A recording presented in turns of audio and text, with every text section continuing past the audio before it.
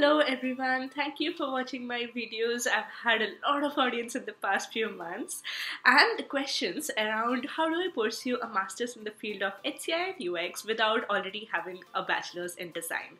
So this is to answer all of those questions. I'm going to dive into all those colleges and universities in the US that are affordable to go to and that do not require a bachelor's in design or that give a foundation in UX and HCI. So let's dive in. So the first college here is Touro College, which offers an MA in Web and Multimedia Design. So the good thing about this college is that it offers design plus front-end development. So if you're looking to become a designer plus some experience in coding, this is a good place to be at. It also offers a lot of focus on graphic design, web design, UI, UX, modeling, and animation. So it's a good diverse program and also offers foundational design courses. They do have a capstone project which serves as a great project for your portfolio. There are graduate research assistantships available, so they can offer you tuition fee waiver or support you in your living expenses. The location is in New York, so that's great. Some of the cons here are that it's not focused on UX research. So if you're looking to become a UX researcher or a usability analyst, this is not the place to be at. There are also a lot of coding and development courses. So if you're not into that, do not choose this college. The application deadlines are on a rolling basis, so I would suggest apply as soon as you can. The fee is around $50, and portfolio here is optional. Rest all the documents are similar. I would suggest you strongly to give your portfolio wherever it is mentioned as optional, because they might look at it and it can serve as an edge compared to other candidates. 2 LORs are requested here, SOP is required, and the TOEFL IELTS minimum score is 80 versus 6. The fees is really low. It's only $26,000 for 2 years, and with the graduate assistantship, I think it's quite an affordable place to be at. So moving on, the next university is University of North Texas, which offers an MA in Interaction Design.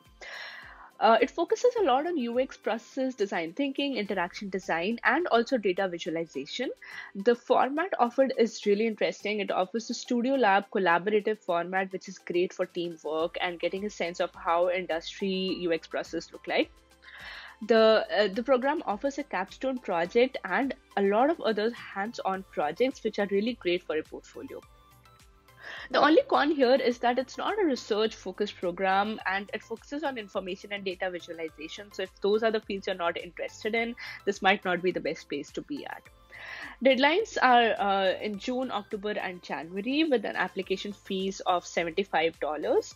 Again, all of the documents required are similar with an SOP of around 300 to 500 words. The TOEFL and IELTS score required here are 79 and 6. Fees is really low. It's around only $23,000 for a 1.5 year program, which is really great. It also comes with funding options, including a graduate assistantships, which offers you tuition fee waiver and other TA and RA options. So next, the University of Kansas. So they offer an MA in design with concentration in interaction and user experience design. So they offer 2 different concentrations. One is focused on design management and strategy, and the other is focused on interaction design and user experience design. So you can choose where you want to go. If you're someone who already has an education in design, you might want to choose the design management and strategy course. And they offer a broad variety of courses, and there are also thesis-based options for you to choose what research you want to do in the future. The only con here is that they have stated on their website that they're looking for people who already have an education in design, and a requirement of 2 years of work in design is required. I would still request you to go and look at their program if you have the required work experience. If you do not have 2 years work experience, that is a mandatory thing, so you just cannot apply. But I think the education field is it's something that they might compromise on if you do have an experience in the field. Application deadlines for the fall, the first deadline is on April and the extended one is on July, and for the spring it's November, extended to December. Application fees is $85. Again, documents required are quite similar, but they require 3 different LORs, and the TOEFL and IELTS proficiency requirement is 92 and 6.5. Fees, I would say, is medium. It's around $35,000 for a 1.5 year course, and they also offer teaching assistantships. But I think personally it's difficult to get those because they've stated that you need to have teaching experience and UX experience to get those. So I think that might be hard, but if the fees is affordable and you do have the required level of experience, this might be a good program. The next university here is State University of New York at Oswego, which offers a course of MA in human-computer interaction. Again, this comes with two different tracks. So one is the project or thesis-based track, which is good for people pursuing PhD, versus the professional track, which is for someone who wants to go into the industry directly after the program. There is a lot of HCI focus. They offer electives in research methods, graphic design, web design, and also artificial intelligence.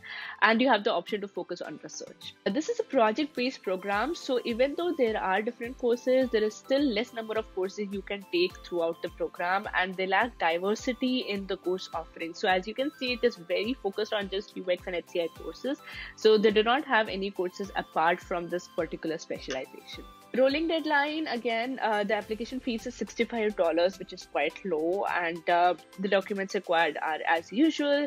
Around 500 words of SOP is required here.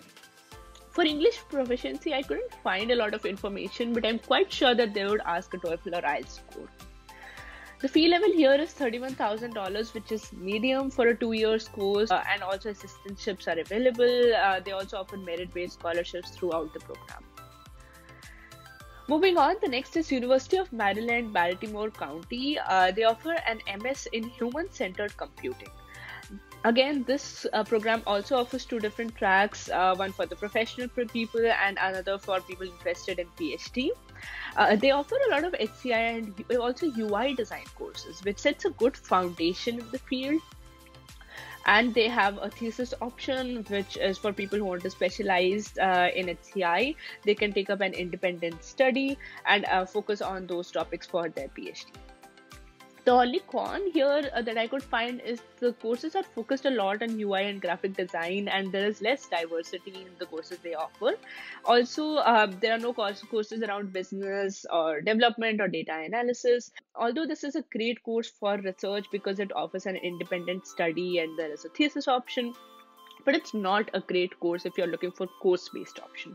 And one interesting thing about this program is that they have a mandatory programming course requirement. So in order to graduate this program, you need to take one programming course, which they have specified. It is quite a basic course, but if you're not at all interested in programming, this might not be the best course for you.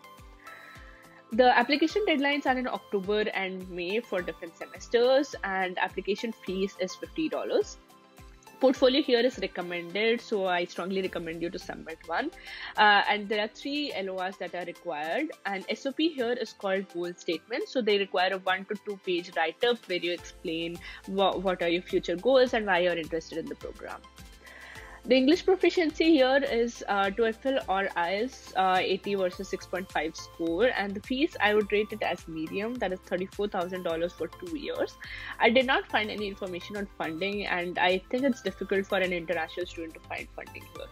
So those are all the universities in the US that are affordable and also do not require a lot of experience in the field of design. They are foundational courses, and I hope you found this video helpful from that perspective. This might help you if you're looking to transition to a field of UX, or if this is the first time that you're pursuing an education in this field. Thank you for watching this video. I hope you liked it, and please like, share and subscribe to our channel and press the bell icon so that you can be notified of any future videos. I hope to see you soon. Bye bye.